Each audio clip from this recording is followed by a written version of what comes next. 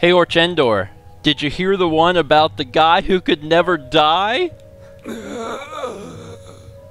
That's what you always say. Hello everyone and welcome back to more StephenPlays Skyrim. On the last episode, I ended in Solstheim. I said that this episode is going to be a talking episode, and it is. I also said that I was not going to be looking at comments and just recording it outright because I was trying to get away this weekend, and I would have loved to have done that, but I didn't get a chance to. I got too busy with other things. So, I have read your comments, and I wanted to thank you guys for giving me a lot of great information. There was a lot of things that you told me, even more quests that we don't need to do. For example, the Blades quest is never ending. We don't actually need to kill Parthenax. Parthenax can live, because when we kill him, we don't really do anything. We have to get 3 people to join the Blades, and then you go on dragon hunting forever. That's boring. I'm not going to be doing that. So Parthenax lives, because we're not going to go through with that. The other thing, I had made a statement that all of the Companions quests were done because they were Radiant. That's not true. There are some Companions quests that aren't never-ending, and we are going to be getting around to those, particularly some quests involving Aella and the Totems of Hersine, and also purifying Vilcus and Farkas. Otherwise, I think we're good. Oh! And one more thing. I had said that the Ancient Farmer quests were never-ending. That is partially true, but not really. The guy that gives you those quests also has a quest that is never-ending, where you go fetch books, but the Ancient Farmer tomes aren't actually never-ending. You get those in Forgotten Vale, you get 4 of them, and it goes away. We all set? Okay, let's talk to every single person here. Except you. You don't get spoken to at all. The mine's open, people are buying drinks, and I'm making money again. Just like old times. How are things now that the mines are open again? Careful out there. How do you think? It's a blessing. I've got regular paying customers again. Thirsty workers at the end of the day, and more coin than I can count. Your inn has an unusual name. There's actually a funny story behind the name, friend.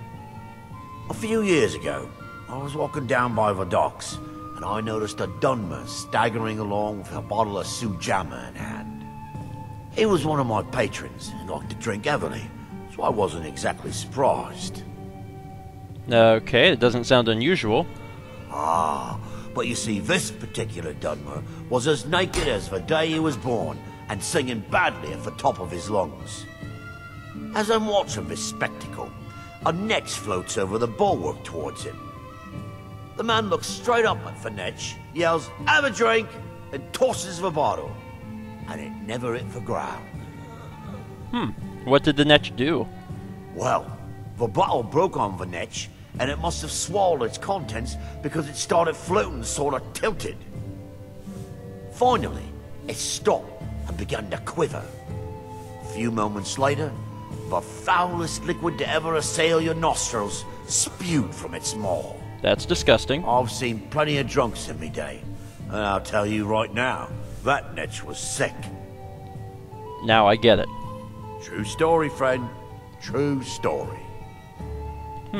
Have you heard? I'm always leery to ask about the rumors, because sometimes it starts proper quests, sometimes it does not, and it starts really dumb quests. But it's the first time I've done it in Solstheim, so have you heard any rumors? Haven't heard anything lately, but check back with me. You never know. That makes me feel better. Let's talk to others. Walking around like that is why magic gets a bad name. Shame on you. Sorry. By the way, do you sell any special mining gear? Mining gear? No. However, I used to sell East Empire pendants until I ran out of them. Popular little item. Uh-huh. What's an East Empire pendant, even though I know exactly what an East Empire pendant is? It's an amulet that was made exclusively for the East Empire Company. They gave them to their workers as an incentive at one point, a kind of reward for extra effort. They're no longer being made, so they've become a collectible. I'd love to get my hands on a few of them. Where can you find them? They could be anywhere on the island. The mines might be a good place to start. If you find any while you're exploring Solstheim, bring them here, and I'll pay you for them. I've had a bunch. I don't know if I have them on me now. I might not, but in the past I've had a bunch of them. So how are things now that the mines are open again? Things are picking up for now. All I'm wondering is how long it'll take for House Redoran to begin ignoring us again if the mine runs out of ore for a second time. Are sales that bad out here? Bad? What if I told you that you're the first person that's even considered looking at my wares today? I've half a mind to contact my friends at the East Empire Company and see if they need an extra hand in Windhelm. You have friends at the East Empire Company? Oh, absolutely. In fact, I've corresponded with Vittoria Vici herself more than once. You know, the lady who runs the East Empire Company warehouse in Solitude. The biggest warehouse they have in Skyrim. Okay. Bah, you're just like the rest of the folks around here. Mark my words. The East Empire Company will return to Raven Rock, and when they do, I'll be at the top of their list. So what exactly do you sell here? The question you should be asking is, what don't I sell here? Because I have pretty much any supplies you might need. If it's not a weapon, potion, or armor, then it's likely that I have it. So where'd you get all these items? Jarland, over at the docks, brings me most of my supplies, and the rest comes from bartering with the people in town. Oh, Glover Mallory gets me a few things once in a while. He usually has the most amazing deals that I can't pass up. But apparently no one else feels like that, because no one's buying your stuff. What exactly is ash-grown food? The Dunmer have been growing food in the Ashlands for thousands of years. It was born out of the necessity to survive in the harsh climate of our homeland. And now, with the constant eruptions of the Red Mountain, it's more important than ever. Is magic involved? No. Only the Telvanni have the ability to weave living growth from the ash. This simply takes the right ingredients, the right tools, and a lot of patience. Where did you learn your alchemy skills? Remember, I have plenty of Wait, potions what? and Why? ingredients. What? What the? Oh, we're having a fight, apparently. Okay. Frozen in time, apparently. And So his weapon where as do you well. hail from, Glover? Okay. That was weird. Modin Veleth, Captain of the Redoran Guard, at your service. Is it difficult commanding the Redoran Guard? It can be. Even the most experienced warriors can fall prey to petty distractions. They usually didn't amount to much, but they make my job that much harder. Petty distractions? Some of my own men have become quite accustomed to a spirit they called Emberbrand wine. Despise the stuff myself. It's powerful and tremendously addicting. I've seen men fail to finish even a single flask. Okay. If I knew where they were stashing the bottles, I'd put an end to it myself. I could track that down for you. You would? Yeah. That would be helpful. I just don't have time to do it myself right now. Okay. Any idea where I can begin? They're too smart to have left it in the bulwark. I'd search one of the abandoned houses on the outskirts of town. Okay. So how are things now that the mines are open again? I've had to muster some more men to protect the mine, but I don't really have a problem with that. Second Councillor Arano is concerned that once word reaches the Reavers that the mine has reopened, they might think about paying us a visit. I say let them try. My men are ready for them. So what's the unusual armor you're wearing? This is bone mold armor. Quite impressive, wouldn't you say? It's fashioned from actual bone that's been reinforced with a resin-like material and then shaped to form the armor plating. It might appear brittle, but I'd wager it could stop the blow of a weapon better than iron or steel. So, in your own words, who are the Redoran Guard? All of the soldiers in this town are Redoran Guard. Some of the best warriors that House Redoran has to offer. I've spent quite a few years honing their skills, and I can assure you they're not just your average city guard. So why have such elite soldiers on this island? To protect Councillor Morvain, of course. He has quite a few friends on the council back in Morrowind, and they wanted to ensure his safety while he was here. Other than that, I'm not at liberty to discuss it. I never did get a chance to ask you, where did you learn your alchemy skills? After we left Morrowind, we found ourselves in Skyrim. We wandered around a bit and ended up in Morthal, where we took up temporary residence with Lani, the town's alchemist. I was fascinated by her work, and over a period of a few years, she taught me quite a bit. So why'd you leave Morthal? It wasn't long before we became homesick. We were the only Dunmer in Morthal. When word reached us that a settlement of Dunmer was forming on Solstheim, we were thrilled. It's been difficult, but I'm not regretting it one bit. In fact, I'm glad we've been able to stay and help. So how has Raven Rock needed your help? As you can imagine, the eruption of the Red Mountain took an awful toll on Solstheim. Hunting for game has been scarce, and the waters are apparently too tainted for fishing. According to Councillor Morvain, my husband's been Raven Rock's most important food source for decades. You're selling quite a few exotic ingredients. Yes, I'm proud to say that I grow or harvest most of it myself. I only wish I had a better source for netch jelly. Those creatures are difficult to track down since it's so dangerous beyond the bulwark. Oh boy. Oh god. I could get some for you, I guess. That would be splendid. I'd be more than happy to give you something for the effort. You better. You got a good thing going here now that you've reopened the mines. Don't let it go to waste. So how are things now that the mines are open again? Since I tend to want to ask every single person who ever existed that question. I've always had a steady stream of work thanks to the Redoran Guard, so it hasn't affected me much. However, I've seen the smile on people's faces, and there's hope around here once again. Something we've been lacking for a long time. Don't pity me. And don't look at me like that. I know what I am. Wait, why should I pity you? Doesn't everyone pity the hopeless? Look at me. I'm no better than a beggar.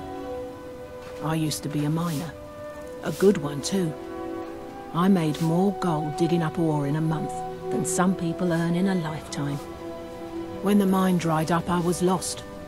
I have no other trade, so I spend my time drinking my fortune away at the retching netch. Or I used to, anyway. Used to? What happened? That fetcher Geldis won't even allow me inside. Said I was bad for business. If I want to spend my last bag of coins getting drunk, that's my business. What does he care? Well, I could talk to him for you. You can try.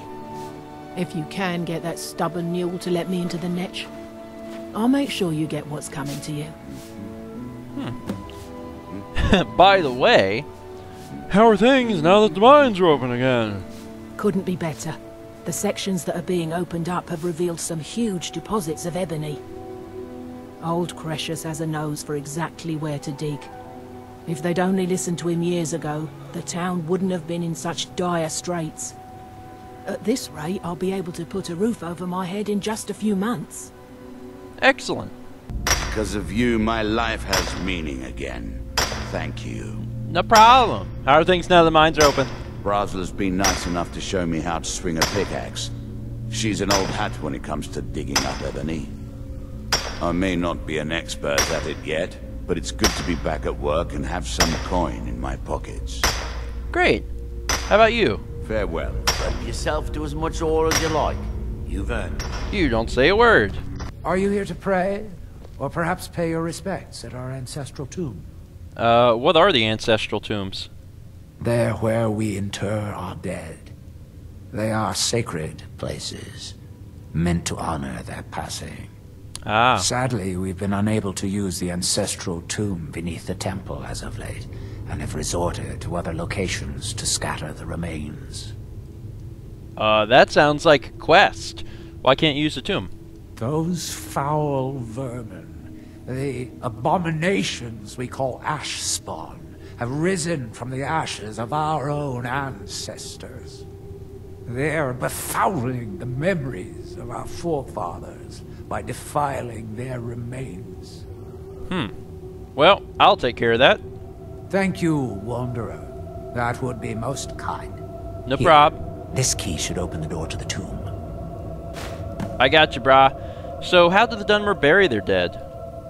The Dunmer race doesn't bury their dead. or leave them to rot inside a stone sarcophagus. When a Dunmer passes, his body is given to fire, so he might return to the ash from whence he came. The Dunmer don't believe that death is the end. We believe that it's the beginning. Okay. Oh, by the way, what are the reclamations? The reclamations are the true tribunal, the Daedra that consecrate the Dunmer people, Azura, Methala, and Boethia.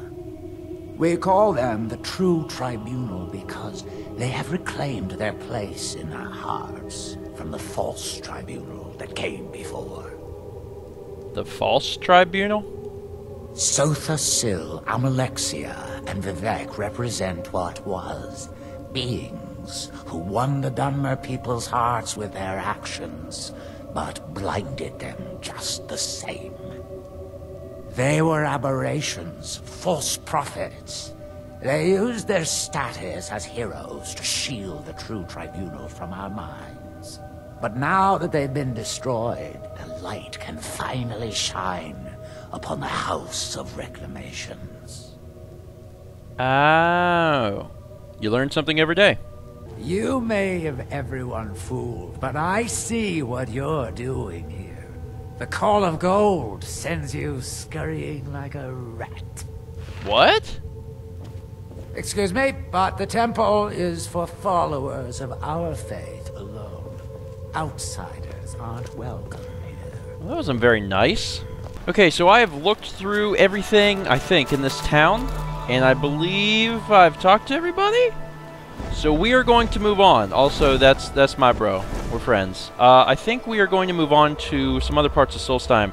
The only other two parts I think we need to see, we definitely need to see Tel Mithrin, and then we also need to go to the Skull Village. Let's go to Tel Mithrin now. If you're going to be up here, stay out of my way. Same old Nelith. Is there any way I can help with your research? I do have a new spell I'm working on. I hope to be able to conjure ash spawn. Okay. If I could get a sample of ash from an ash spawn, that would be quite useful. I've made this special tool that will extract... Well, you don't need to know the details. Just go harvest a sample. Of course, the creature will have to be dead first, but I trust that's something you can bring about. Yeah. Your friend is, dancing. So, how's Drovis working out? The man makes a dreadful cup of Canis root tea. However, he seems to run the place well enough. Good enough? Oh, were you fishing for a compliment, a sign of gratitude? Don't waste your time. Those things are for the weak and foolish. Foolish. I don't care what you have to sell. What does it mean to be a member of your house? For now, not much, but in a few decades, when I return to Vardenfell, you would be seen as Morrowind nobility. In the meantime, we would keep a bed and chest here for you. Cool. I don't need training, and I don't need to learn anything about Morrowind. Where is your buddy? Hey, pal. That spell looks dangerous. Keep your distance. So what went wrong with your Ash Guardian spell? Oh, it turns out that the spell requires a Heartstone to cast properly. I didn't have one with me when I cast it. If you cast the spell without a Heartstone, it attacks anything in sight. So, you know what? I don't need to know this information. All right, then. Keep your distance. So how are you getting along here? Neloth is a real taskmaster. And for tea, the thrice damn tea, I don't think I'll ever learn to make it properly. Aw, cheer up, Drovis. You're doing great. Until next time. As a side note, I've never actually been in here. What are you doing that for? Doing what? Having a dead guy exist? Listen, he's not gonna urinate on your carpet or anything. I'm just looking around. Pretty interesting place you got here. Or Chandor agrees. Blah. Another wanderer.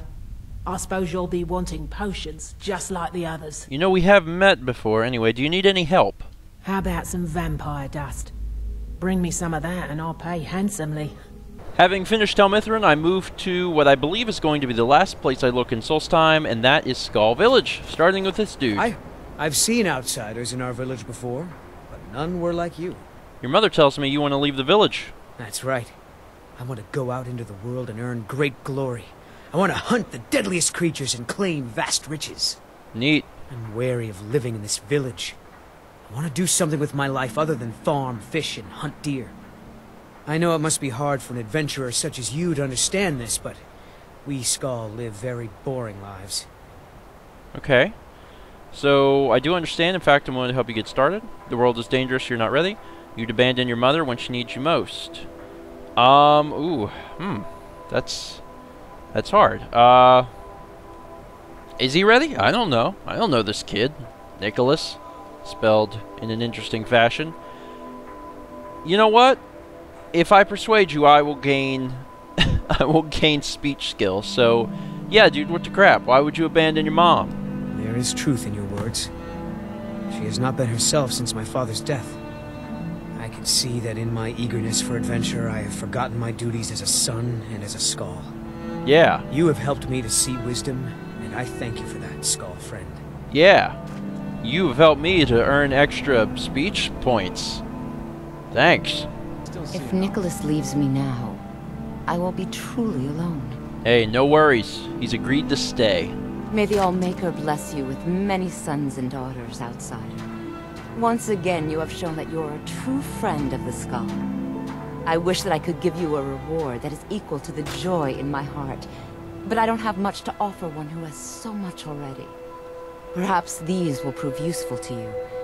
These herbs are unique to the island, and their light cannot be found elsewhere.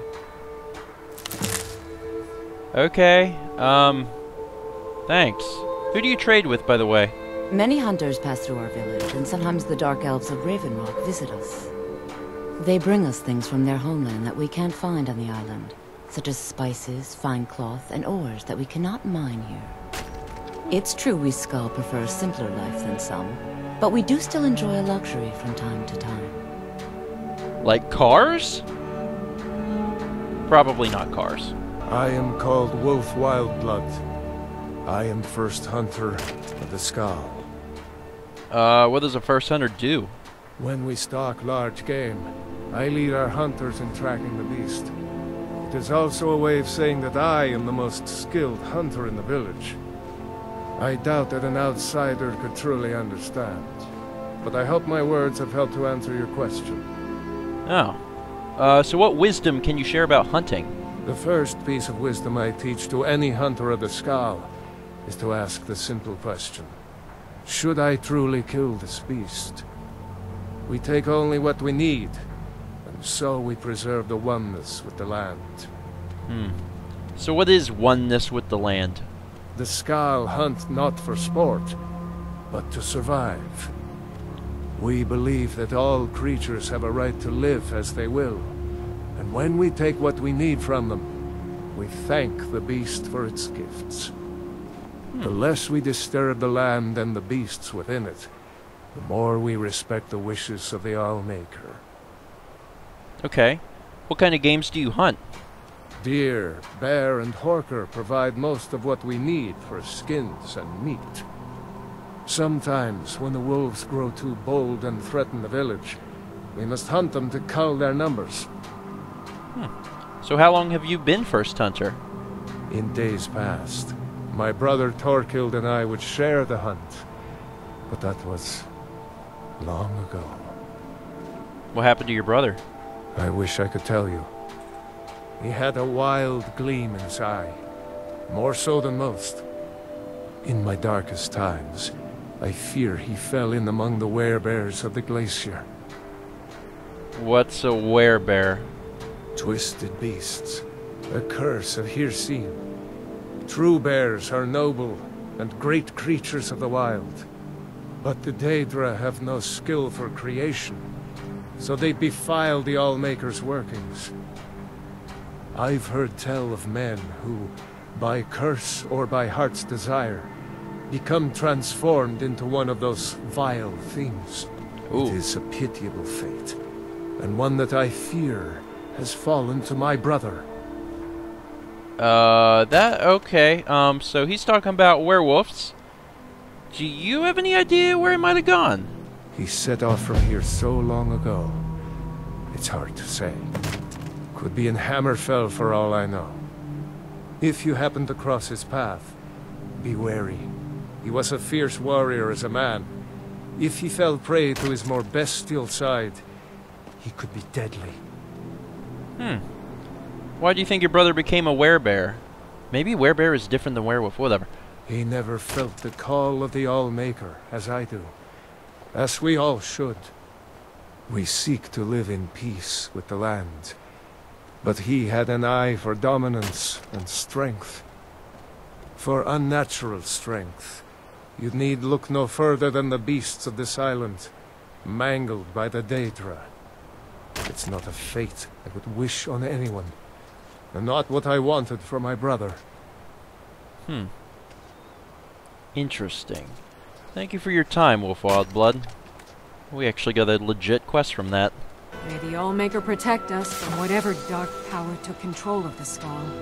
What'd you do in Skyrim before you came back here? Well, my mother used to say that I was born an angry child. It's true that my heart has always been restless, and fighting was the only way I could find peace. I was a soldier for a time, and then a mercenary, but I was never truly happy until I came here. Have the dragons made life more difficult for the Skull? Well, the dragons are a constant danger, but so far they have taken little interest in our village. Thank the All-Maker for that. But have they forced us to change the way we live our lives? No, not at all. They are but one more hardship, added to the many we already endure. Thurston hasn't stopped talking about the crypt you explored with him. What can I do to help the Skull? Bandits sometimes come at night to steal our food. They think that stealing from us is easier than hunting for themselves. It will be dangerous, but if you'll deal with these thieves, we would be most grateful. Yeah, I can do that. Then may the All-Maker give you the strength of a great bear and make your will as firm as stone. Okay. By the way, how'd you become the leader of the village? I was chosen by the people of the village when our last leader, Scoff the Giant, departed the cold world to join the All-Maker. I suppose I've always spoken my mind and tried to do what's best for the Skull. That's why the others call me Fanari Strongvoice. And with that, it seems that I have talked to everyone in Solstheim, at least that I can tell, worth talking to achieve any last-minute quests that I need from this area. With that, I think I can officially announce that all of the talking episodes are done. Now, if there's a quest that I end up not doing that you really want to see me do, there will be a time that I talk about in an upcoming episode where you'll be able to say, hey, you didn't do this, I'd like to see you do this, and we'll get around to it. But for the most part, I think I've activated pretty much all of them. From the beginning, this was never supposed to be a 100% run, and because of a few things it couldn't be, but this is going to be just about as close to a 99% run of Skyrim as you could do. But Solstheim is done, which means that really, whatever we have available to us in our quest log, in our journal, and then whatever I have written down on the sheet of paper in front of me is pretty much it. Now, to be fair, some of them are kind of long. There's actually quite a bit of Thieves Guild stuff that we need to do, and, you know, maybe some of the Companions quests are going to take a little extra time, but it is wrapping up. Thank you so much for watching. Next episode, we will probably wrap up all of the miscellaneous stuff that we can, at least easily do, in Solstheim, so that's out of the way. If we have any extra time, we'll take care of any proper quests that are in Solstheim and get those done as well. We're going to try and get rid of every single quest that's already on our quest book, already in our journal, and then I'm going to start going through the stuff I have on the sheet of paper. It's finishing up. It really is. Thank you so much for watching, and I'll see you guys next time for more Stephen Plays Skyrim.